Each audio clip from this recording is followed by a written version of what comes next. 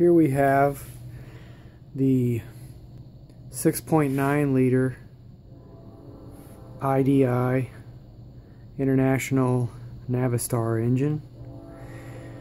I have changed out the injection pump gear housing for one with a tachometer sensor hookup, so I can hook up my tachometer sensor. This is a very delicate procedure, as you may disturb the timing of the gear, which is right here inside.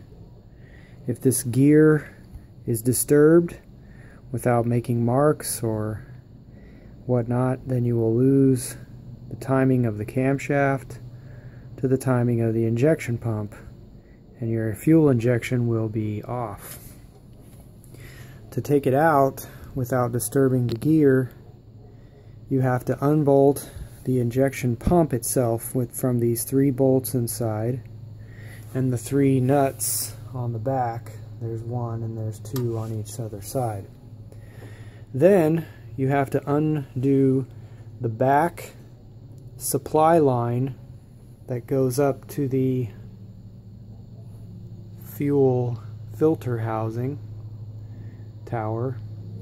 You also have to, if I would recommend, take off the rearmost fuel injection line that goes to the driver's side of the vehicle in the very back, because it will hit your windshield washer motor and your firewall.